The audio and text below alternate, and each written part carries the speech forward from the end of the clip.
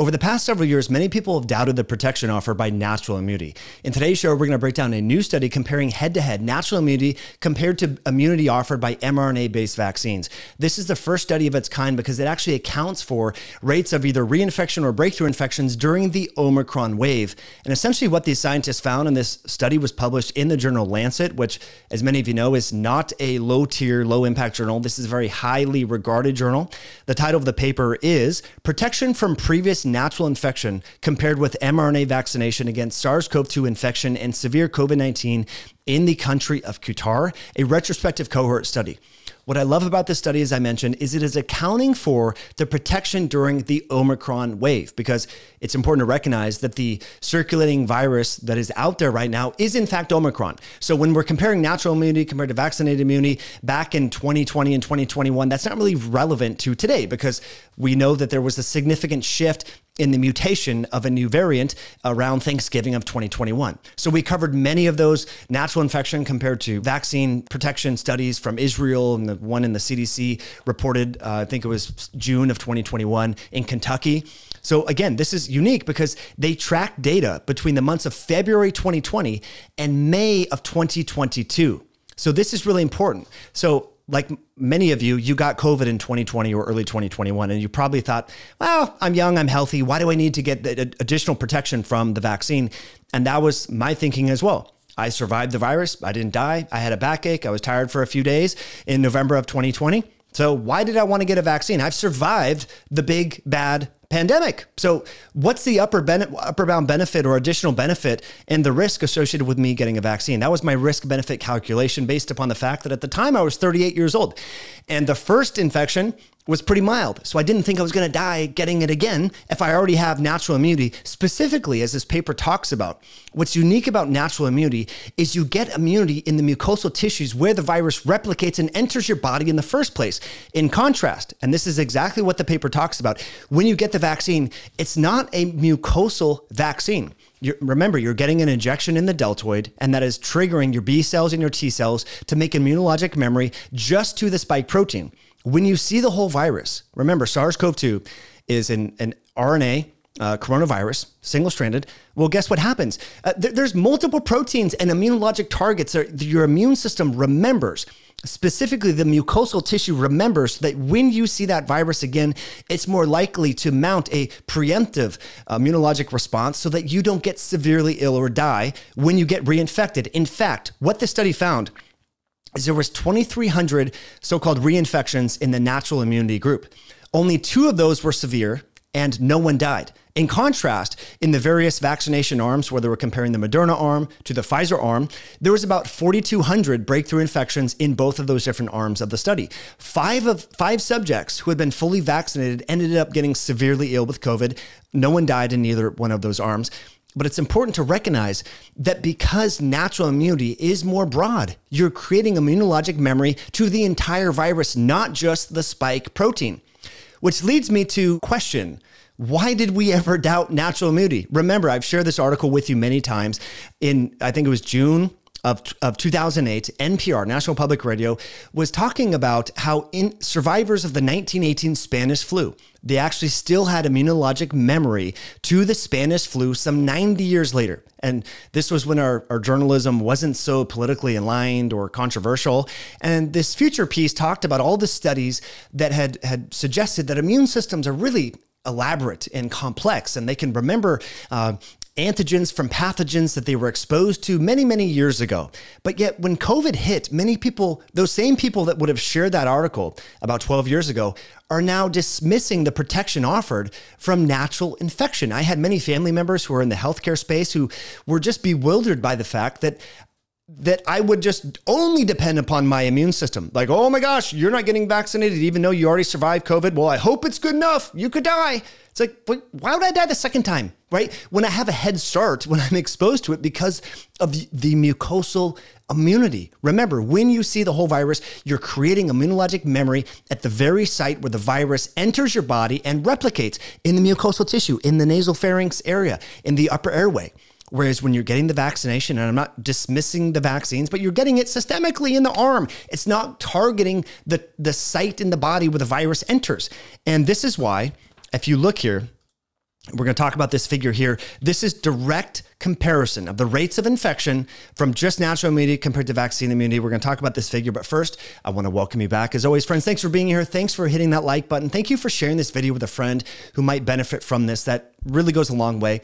When we talk about these topics, you know that the platforms don't like us talking about this, so we really depend upon you sharing this content so that we can get this information out there. This is scientific studies that people shouldn't know about. Secondarily, you might notice I'm wearing my Eat Like Your Life Depends on It t-shirt. We have many great t-shirts over at myoscience.com to inspire meaningful conversations to help you connect with people that are like-minded in your community. We have another shirt that we just made called Lift Like Your Life Depends on It. Lift weights, that is. We have another shirt called Make Natural Immunity Count Again. We have many t-shirts to help spread health-inspiring messages over at myoscience.com. That's myoscience.com, myoscience.com. Save with the code podcast if you want to inspire meaningful conversations with people at your gym, your grocery store, your workplace, or in your family or peer group. Again, save using the code podcast at checkout. But for some reason, we've been dismissive of natural immunity, and I think this is one of the 7 or 8 studies actually showing that, in fact, natural immunity is protective. And let's enumerate that protection right now. If you look here at the cumulative SARS CoV2 infection incidence, comparing directly Moderna or Pfizer vaccine to the people who only have natural immunity, it's literally cut in half, meaning that the people who have natural immunity had half the incidence of SARS CoV2 infection over the course of this study. And let's further talk about that in table 2. Table 2 is the hazard ratio incidence of SARS CoV2 infection in severe, critical, or fatal COVID-19. Now, if we look here, comparing natural immunity compared to Pfizer and then natural immunity compared to Moderna in a per population incidence rate. So this is per 100,000 people. The protection of natural immunity, it led to only 18.1 infections per 100,000. Now, that number doesn't mean anything unless you know this number right here, which is the incidence rate of infections from individuals who had been vaccinated from the Pfizer vaccine. And that incident rate is 37.1. So it's literally double. So what that means is, in fact, natural immunity works. In fact, it's about twice as good in terms of protecting people from getting reinfected compared to vaccination alone.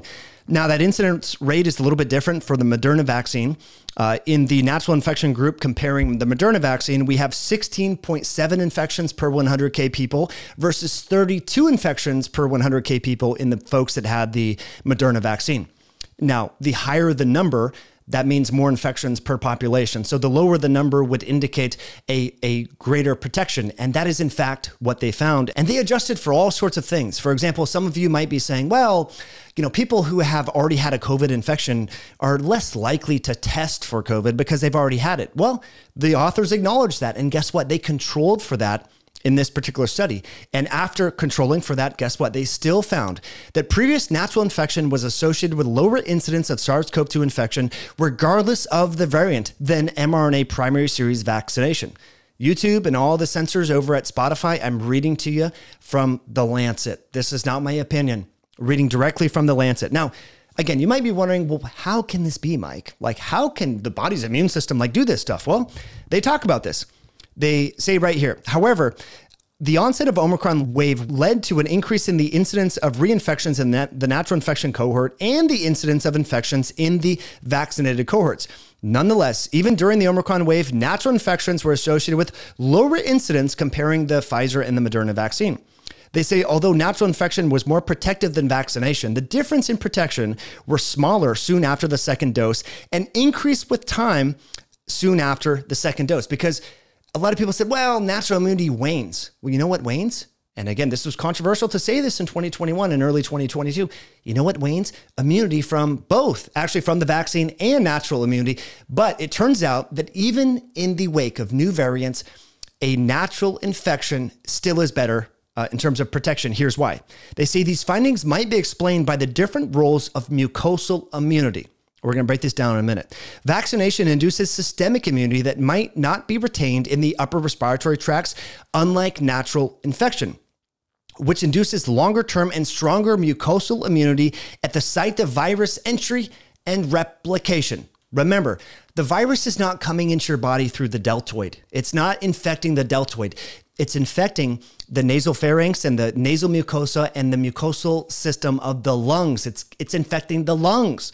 So when the mucosal immunity around those mucosal tissues have previously seen the entire virus, they have a more preemptive and a early robust response when they are re-exposed to that pathogen. It just makes common sense. What doesn't make common sense is doubting the power of the body's immune system.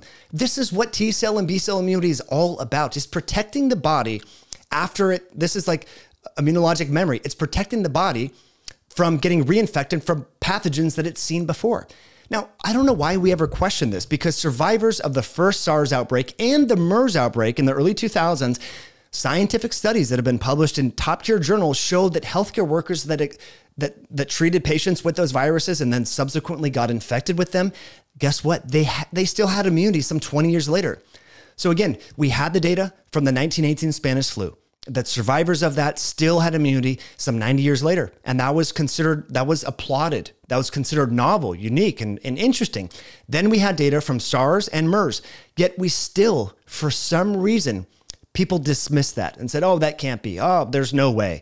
You're only relying upon natural immunity. You better hope it works. I mean, these were literally conversations that I've had with many Uber drivers who, after I told them I wasn't vaccinated, they stopped talking with me in the car, which was strange, with family members who are in the healthcare space, who have been through medical school, through residency, through top immunologic courses. They thought that I was crazy. And now we have the studies to show, friends, we were not crazy for doubting the power of our own immune systems. We were not crazy. Even after adjusting for the differences in testing frequency between the different cohorts, that is, people who have already had an infection are less likely to test, they show that natural infection was still associated with a lower incidence of SARS CoV2 infection than mRNA vaccination. So we know that natural immunity works. Why didn't we ever account for that in the health passes or in the colleges that made people, in several universities? I can remember Harvard Business School, they turned people's Wi-Fi off and so forth if they didn't get the booster. This happened in the UC system in California. Many students, if they didn't get the booster in early 2022, they could no longer buy food on campus, and their online system to connect in the portals and so forth through the university got turned off if they didn't receive the booster. We know that college kids, a lot of them already had COVID early on, and they are at low risk for getting severe disease and death anyway. And so why did we make these irrational policies? I mean, that's the $1 million question. Why did we do all this stuff? And we now have the data, and where's the apology? Where's the I'm sorry? And where's the relaxation of these rules? Because if you meet people that work for tech companies, whether it's Facebook, Amazon, Google, they still have to be up to date on all the immunizations. Well, what if they have proof that they already had COVID, or they can show by testing their nucleocapsid antibodies? So if you've had a natural infection, that's the way to prove it. You look at your antibodies to the nucleocapsid, or if you haven't been vaccinated, you could look at your spike protein antibodies. But if you have received the vaccine and you see your spike protein antibodies to the S protein, they're going to be high, presumably, but they'll wane over time depending upon when you got the immunization. So that's one way to test to see if you've had COVID before, is to look at the nucleocapsid antibody testing. I think showing that you had nucleocapsid antibodies should have been proof to anyone in your family, like you're safe to be around, because the relative risk that you bring to the table is quite low in terms of having a reinfection and being symptomatic and having a high viral load, because you already have mucosal immunity. So it's crazy, my friends. Let's make people think better again, especially if this ever happens in the future. That's why I keep sharing this research. And we now know that natural immunity actually works. It's protective. And when we're comparing natural immunity compared to vaccine-only immunity in the wake of new variants, well, as this study showed, natural immunity still works even amid new variants. And there's all this talk about maybe new variants emerging because, there's a lot of people in China getting COVID right now. Well, if they do emerge, you shouldn't be totally scared if you've already had COVID before, because your immune system makes mucosal immunity when you see the whole virus. And that's what would help prevent viral entry and replication at the actual site where that happens. Viruses are not coming in your deltoid, as I mentioned. They're coming through your nose and your respiratory tract, which is where you likely have immunity from that, because seroprevalence studies show about 95% of Americans have already seen the virus by now. So The fear-mongering, let's let it chill out a little bit, my friends. We should be really focusing on the triple-demic, which is the obesity, diabetes, heart disease epidemic, and talking about how to make people exercise or encourage exercise, incentivize eating real foods. Those are things we should focus on. As always, I appreciate you tuning all the way in. Thanks for hitting the like button. Thanks for sharing. Thanks for leaving a comment. And we will catch you in a future episode down the road. Bye now.